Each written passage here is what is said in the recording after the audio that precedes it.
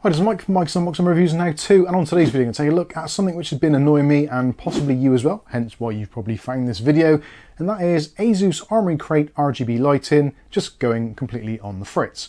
Now, if you're not too sure what I mean by that, it's if you're just getting weird stuff happening, if your motherboard lights for some reason just turning off and then turning back on, or every now and then it just stutters and stops, and perhaps if you've got your Armoury Crate Aura Sync and you've got multiple devices, they're all basically doing the same thing and going nuts. And it really annoys me. It annoys Dave as well. So let's head over to the computer and we'll look at a potential way of fixing it. Now, the easy way of doing it is essentially to use the ASUS Armoury Crate Uninstall tool. Now, it's not always obvious how you should use it. So let's go to the computer and we'll talk about some of the things that I've done to help with my RGB madness. Okay, so here we are on the desktop of my Windows PC. So this is Windows 11 13900K, so yeah, potentially that could be the problem as well. But the lighting has been doing some weird stuff, flashing on and off, and if you've got all of your ASUS RGB stuff all synchronized together, it can be somewhat distracting. Now, I have tried various things such as turning off synchronization and doing individual lighting on each device. That has had limited success at times. I've also tried the Aurora performance mode as well.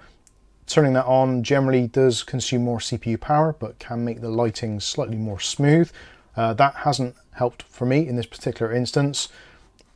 The only thing which has helped really is uninstalling the whole lot and just relying on the motherboard to do its own thing from the BIOS settings, and also removing the software in its entirety in a specific way and then adding it back in again.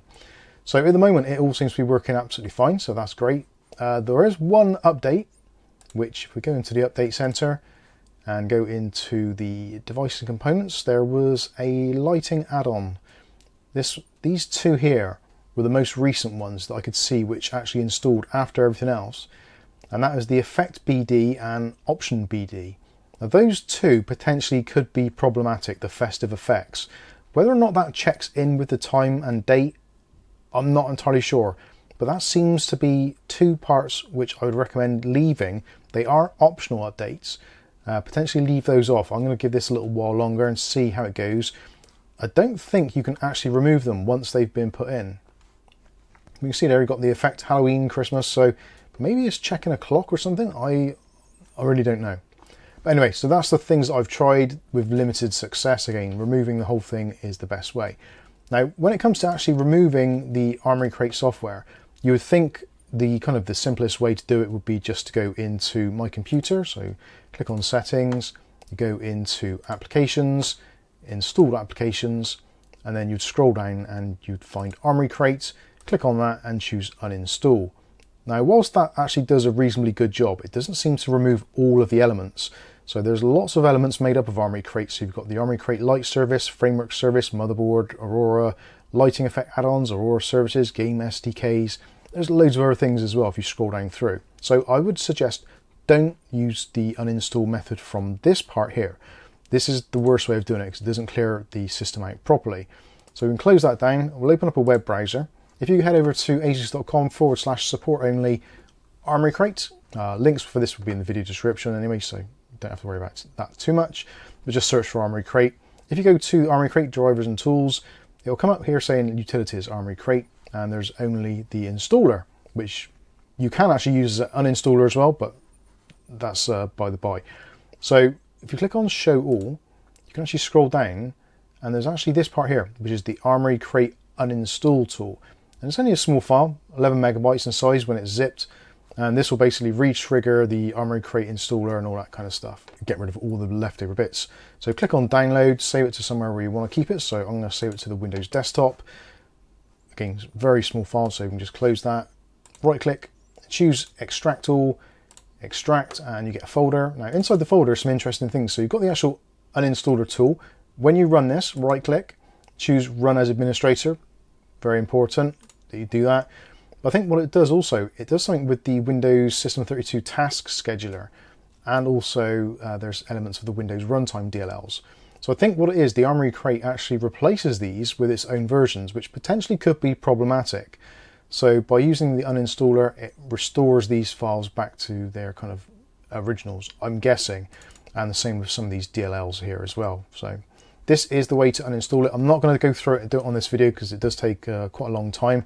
So that is a waste of my time and of yours, but certainly this is what I would suggest doing. So rather than using the uninstaller from the Windows control panel, download the uninstaller tool, Armoury Crate Uninstall tool, uninstall the whole lot, reboot your computer. You can then reinstall Armoury Crate if you still want to use it. But then I would suggest when you do the updates, don't download those two BD files or updates. Again, if you're not too sure which ones they are, if you've got access to a computer, head on to Discord.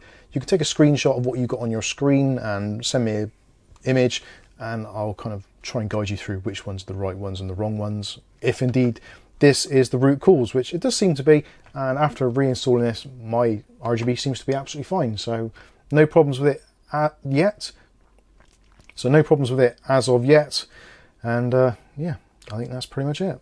So there you go, potentially not a perfect fix for all of you, but I think for those of you that have been pulling out your hair, trying to work out what the hell is going on with ASUS Armoury Crate. Now, of course, in the comments below, there's bound to be loads of people saying, well, don't use Armoury Crate, just use Signal RGB or Open RGB or any of those other types of programs. But for a lot of people, myself included, I do like to use the motherboard or the manufacturer's tools for controlling my components, my RGB, fan speeds, all that kind of stuff, and also doing updates. So yeah, it's not a kind of fix-all just by nuking the software. Ideally, if we can, it's nice to fix it, which this certainly seems to have done for now. Hopefully that will be the case and it will remain that way. If it changes, I'll obviously update this video or remove it, whatever.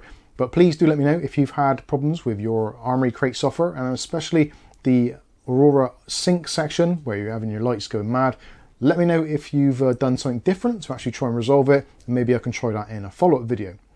Anyway, hopefully you've enjoyed this video and hopefully it's been useful to you. If it has, smash the like button. If you want to see more content like this on a daily basis, maybe consider hitting subscribe and the chime notification.